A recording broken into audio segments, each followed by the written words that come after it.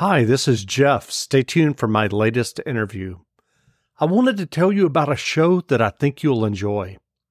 Play On Podcast, epic audio adventures that reimagine Shakespeare's timeless tales, featuring original music composition and the voices of award-winning actors. Each episode explores plays from Macbeth to A Midsummer Night's Dream in a way that you can actually understand, created specifically for the podcast form by some of America's most exciting playwrights, directors, and composers, and performed by stage and screen's best. Look out for their new series, The Tempest, and hear Shakespeare like you've never heard before. Listen to Play On Podcast on Spotify, Apple Podcast, or wherever you get your podcast.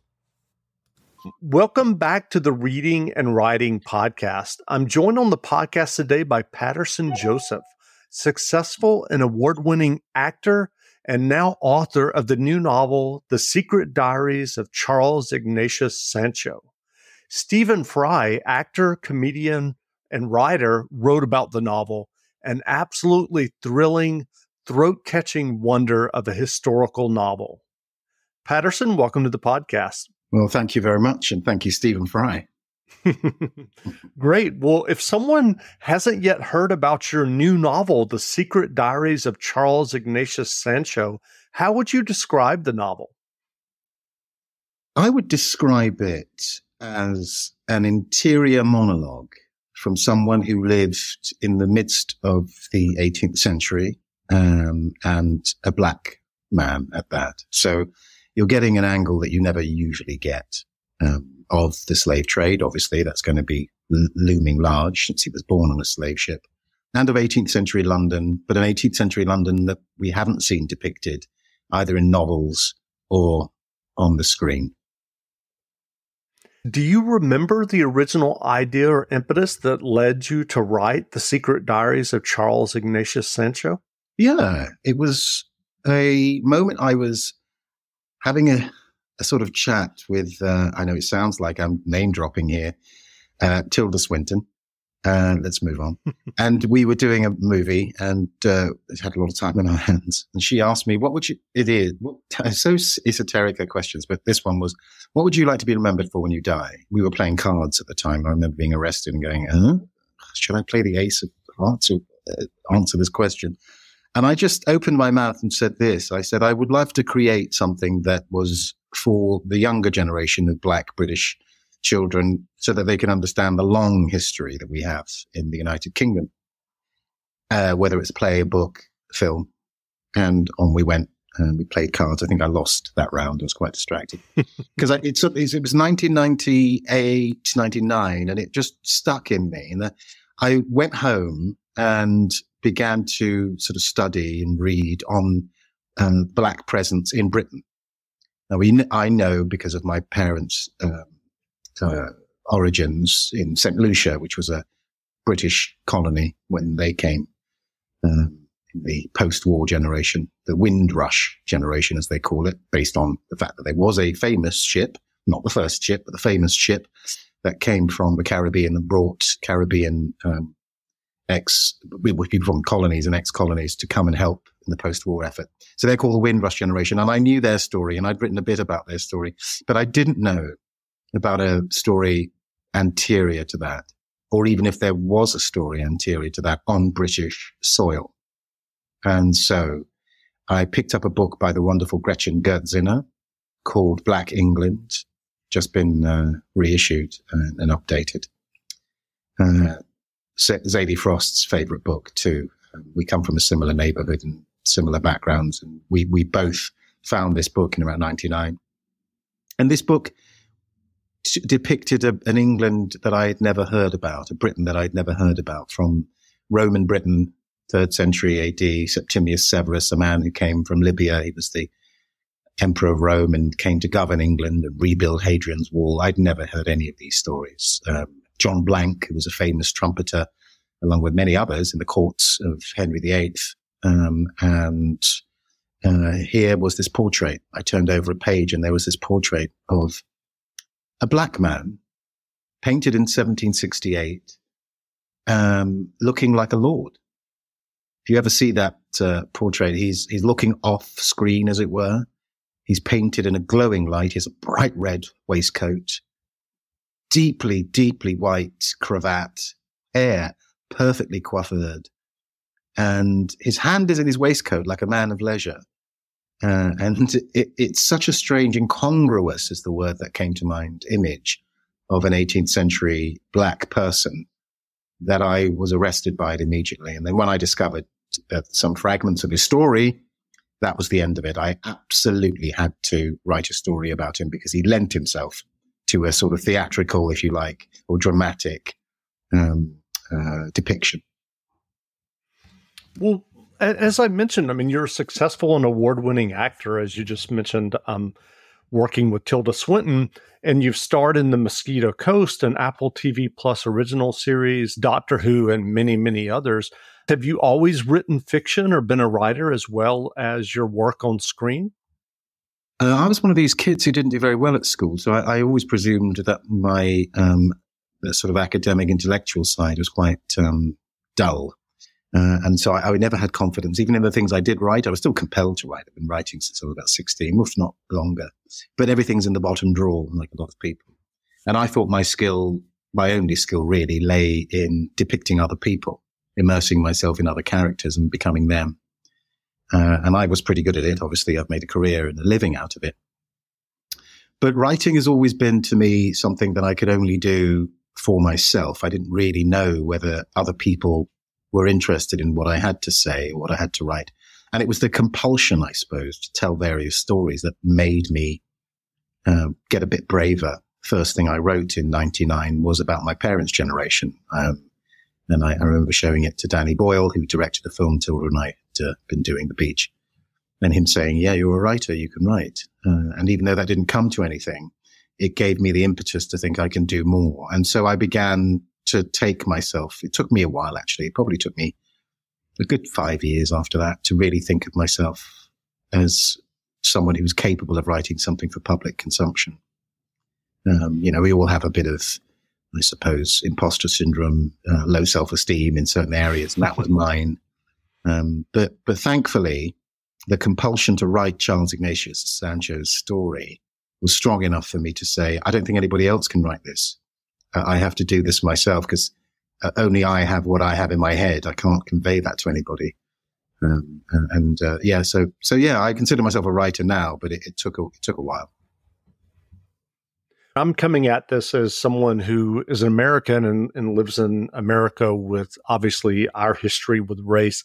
But you had mentioned earlier about, I think you said the name of the book was Black England. What is kind of the general awareness among British citizens who are Black about kind of the history of and the diaspora in England of the Black citizens? Yeah, that's such an interesting question, Jeff. So I grew up not knowing anything about Black British history on British soil. I knew about colonialism. They taught a little bit of what they call the triangular slave trade at school, but they really only brushed past it. And I don't think any of us in that class in the mid 70s really understood it. And then Roots came out in around 77. Mm-hmm. And even though we're British, we related to that story in ways that were enlightening for us, because I don't know that we made a big connection between ourselves and Africa. Some of us did. Some of us were just ignorant. We're growing up in the system. So the system, if it's not teaching you, unless you seek it or your parents seek it or some other adult seeks to educate you about it, you're not going to know about it. And any hidden history is well hidden if it's hidden from the general curriculum. So I grew up not knowing, and most of the people that I encounter, Black people in Britain, much less white people I encounter in Britain, are pretty ignorant of any history before 1948. And I said this famous ship, the Empire Windrush, docking at Tilbury and bringing Caribbean migrants. Most people that I encounter most. And I'm talking about scholars now, and I'm not talking about your average Joe who doesn't, interest themselves too much in history or intellectual pursuits in that way. They don't know this story either. And what's even more curious, Jeff, and I suppose I'm here in New York because the book is launched today, coincidentally, on the 11th of April, as we speak.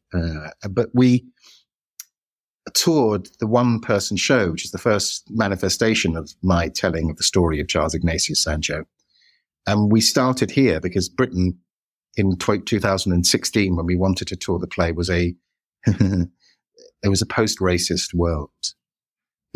And people weren't interested in the story necessarily or felt that it had any relevance. It seemed like an old story. And I took that as read as well. I thought, well, maybe I'm behind the curve and we've moved on and I'm telling stories that don't seem to matter to people, ironically. But the first place the first big gig that I got, apart from the Oxford Playhouse, who co-produced it with me back in England, was at the Kennedy Center in Washington, which is quite a big leap from we're not really interested in the story to, hey, the Kennedy Center will have you for a week. And I was pretty bowled over by the aspect of the prospect of it. And here's the aspect of the whole trip that changed my mind about Sancho, about this telling of the story, and enlightened me a bit about America too, and their knowledge of Black British history. Is as I performed at the Lincoln Center to about 400 odd people, at the end I had a Q&A and I asked people if they knew any of this kind of history, and about 4 people in this entire auditorium put their hands up, and they were all adults. And then these 4, I would get questions like, and I got this all the way through the tour when I toured in Pittsburgh and in Philadelphia, when I went to the National Black Theatre in Harlem, when I went to Brooklyn Academy of Music, everywhere I went, Texas, people would ask this same question in the Q&As, and it was shocking to me, but I really got used to the question in many ways. Are there other Black people in England? And did Britain ever have slavery? So these shocking questions made me sort of reassess what this story was about. The big thing in the Washington presentation that I was struck by and remember to this day are 4 African-American women. I would say they must have been in their 70s, late 70s, actually, early 80s, getting up and saying to me, son, this story about trying to find your papers to vote, which is what happens at the end of the play. This is not an old story, son. This is happening to us today. And it struck me then that Sancho's resonance was transatlantic and sort of transtemporal, I suppose you could say, and that he had something for us all to think about today. What was your writing process when you were working on the novel? Were you writing on the set while waiting to film a scene, or did you fit your writing in between acting jobs? How did that work for you? Well, if we're talking about the novel specifically, everything else is done on the hoof. My day job was going very nicely, thank you. But whenever I had a break, I would write. But I got lucky in a way, in a very unlucky time, as it were. So the beginning of 2020, I had begun a television series called Vigil, which was set on a submarine. And we had done maybe 6 weeks of it, first episode and a half of 6. And then lockdown happened, the first lockdown. And I had about 4 months.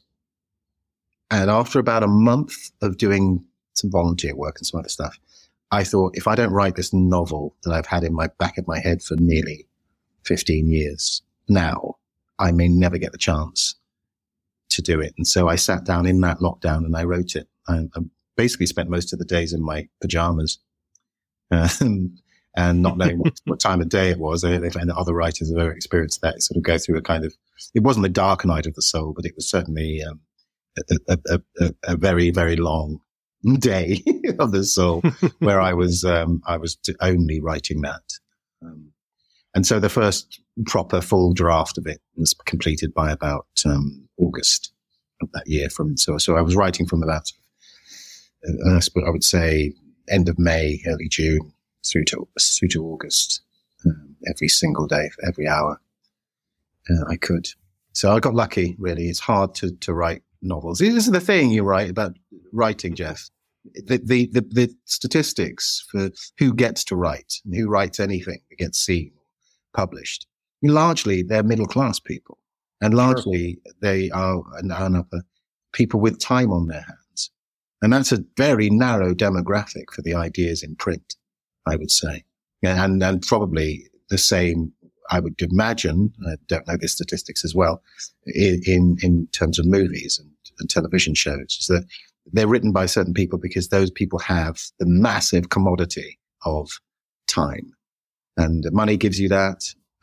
Status sometimes gives you that, and class can certainly give you that. But it's a bit poor, and it's a shame that we are. I mean, I would definitely class myself certainly in that bracket now, because I had time on my hands. Most of the people that I knew who were key workers certainly didn't have time on their hands even during lockdown. In fact, their time was even more squeezed. So, sure. Yeah, I got lucky in an unlucky time, I'd say. Yeah. Do you think you'll write another novel? Hard to say. I'm a bit of a, I suppose, a gadfly in that I've directed once. I've written a monodrama once. I've written a non-fiction book once, and here's my novel. Is it going to be once? I don't know. I certainly enjoyed the process. It is, to me, the purest form of storytelling. There's nobody in the way. As if you can decipher the words on the page, then they become images in your head forever, unmitigated by anybody's design or casting or acting choices. And it's pure. The next best step, I think the next best one is the audio book, where you get to paint pictures in your head of what's coming at you. But even that is a step away from the purity of the written word. So I feel that if I'm going to tell stories again, it'd be very hard for me not to want to tell that story. And you can't be any more intimate, I don't think. You can't really be any more intimate than your eyes to your brain. You know, that's a very intimate way of telling stories, and a very intimate way of seeing a character from the inside. Well, given your work in film and TV, did you find any kind of similarities when you were working on the novel? Did you find yourself thinking about acting out a scene or anything like that? How did that work for you? Well, my thing is always about the sort of oral power of words, the oral histories that come down through my people. I've discovered only quite recently, my grandfather, my paternal grandfather, was a storyteller, and I had no idea. I'd never met him. But I think we're long talkers in my family. We're long talkers. I can't tell you how I got here today at my publishers here at Macmillan, Henry Holt, without telling you the whole saga of being trapped in the lift lobby. It's impossible. So that long form storytelling was right up my alley. But I would say the big thing that connected with my acting life and career and skill, I suppose, training, was that when you've got a character that you're trying to portray on stage, what you look for is what we call subtext. And by that, I mean, what is your backstory as you come on stage? You don't simply read the lines. David Mamet would, I think, quite cheekily argue that that's all the actor needs to do. I think what you want to bring, certainly what I want to bring, is the weight of history.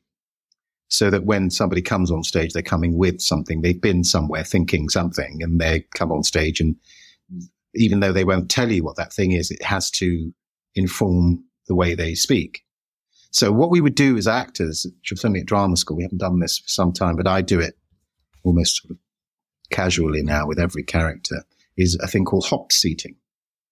And what that basically means is you sort of interrogate your character. So you might ask the question, so what's your problem? And the person would say, well, my father has died very recently, and my mother's just married my uncle, his brother.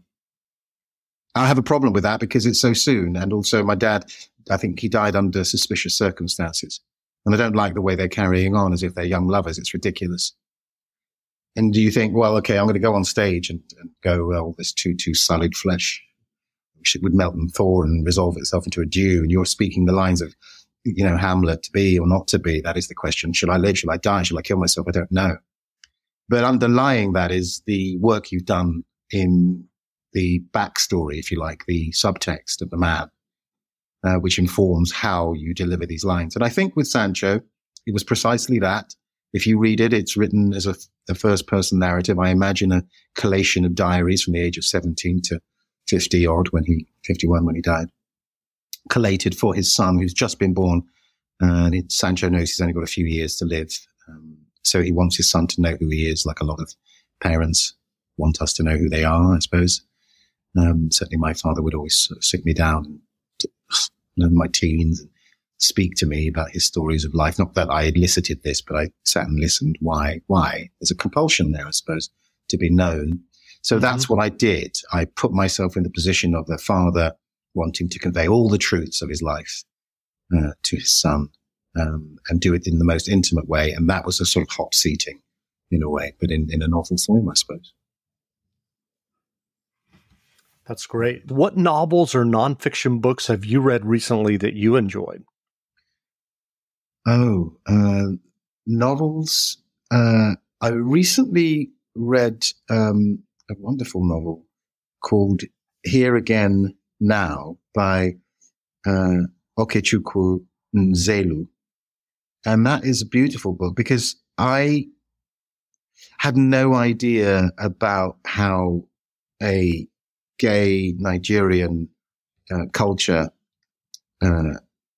survives in a world of machismo and a sort of, draconian, very narrow view to Christianity, which says that it's an abomination.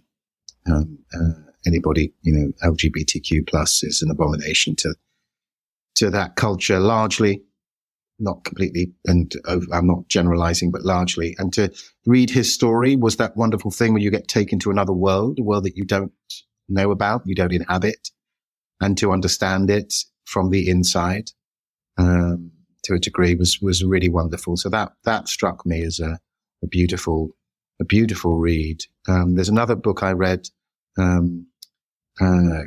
by, Alexis, Kerr, I believe that's his surname, forgive me. And it was called Windward People. And that one's amazing because that one is really about the island of St. Vincent, which is right next to St. Lucia. But he takes you through the sort of odyssey through time. So you feel like you're going through a sort of time machine to younger versions of the author, but also history that it's not his history, but researched history of other young men who were part of, and women who were part of the St. Vincent history, St. Vincentian history. And that is just beautiful. I say it in a very dry way, but it's beautiful and it's funny. And he goes to Aotearoa, I think we have to call that now, New Zealand, as an older man. So it's a mixture of biography and historical fiction too. And it's just beautifully done, beautifully rendered. So those books I've really enjoyed. And any book really that I've been reading lately has largely been to sort of shore up my sort of knowledge. So some other books that I've been looking at are obviously David Olusoga's Black and British, which is a wonderful big old tome that takes you through a lot of Black British history. And Hakim Ali's series of books, African and Caribbean people in Britain, I think is his latest one, something like that. But Hakim Ali is a great author to read. So these are non-fiction books, but they write in entertaining ways that really help and sort of grab you and make you remember history. That's great. And what do you have upcoming in terms of on the screen? I think one of those would be Willy Wonka, right?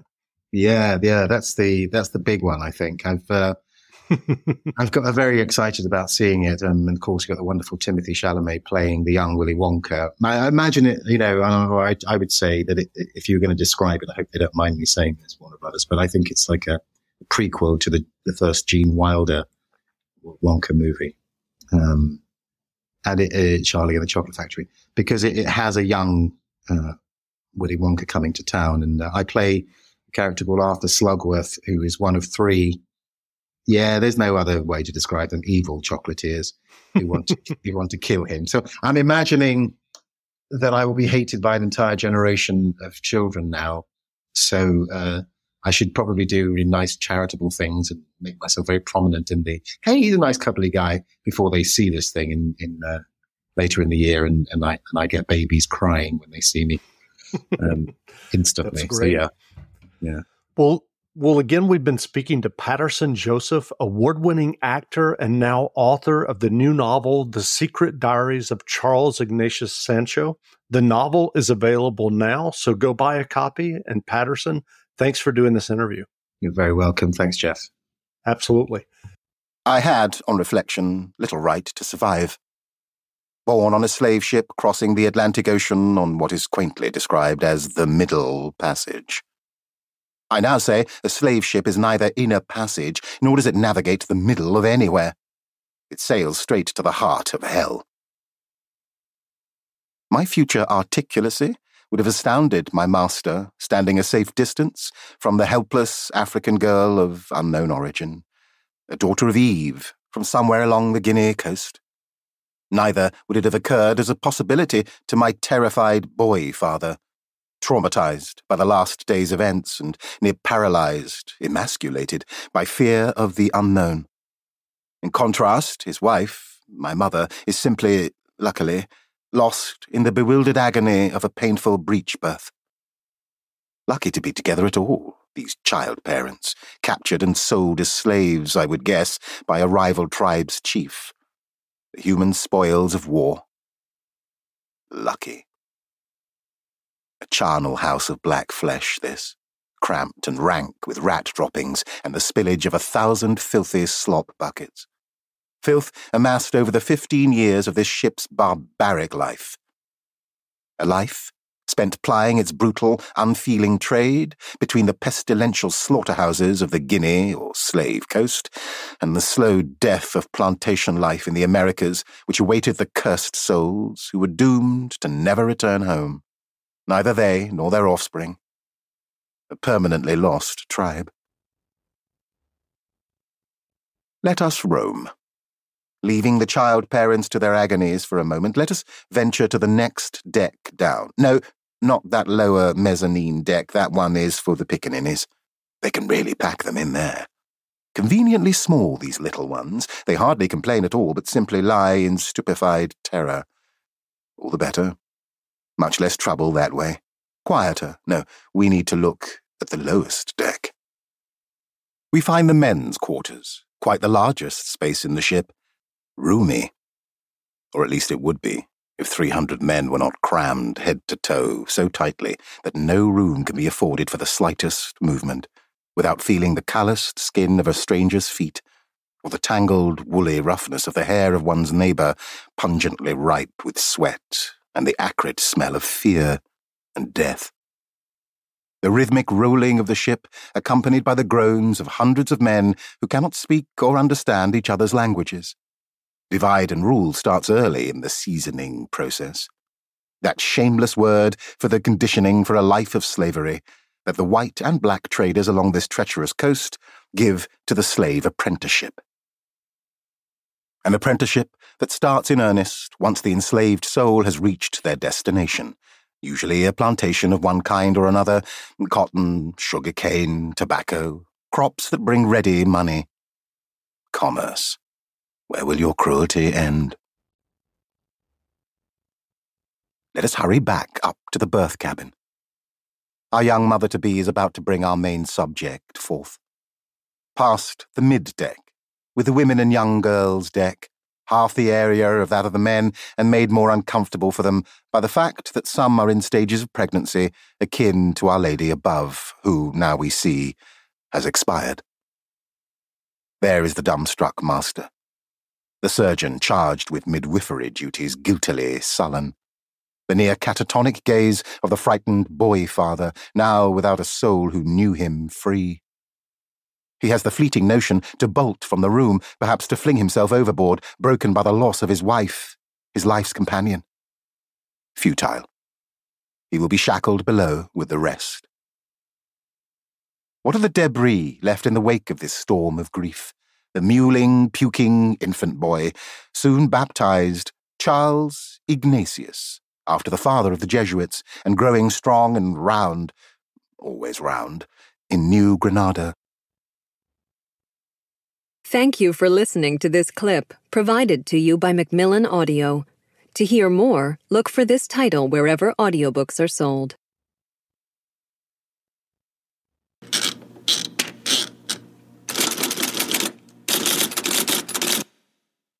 At Kroger, shopping with pickup and delivery is the same as shopping in-store. Same low prices, deals, and rewards on the same high-quality items. It's one small click for groceries, one big win for busy families everywhere. Start your cart today at Kroger.com. Kroger, fresh for everyone. Restrictions apply. See site for details.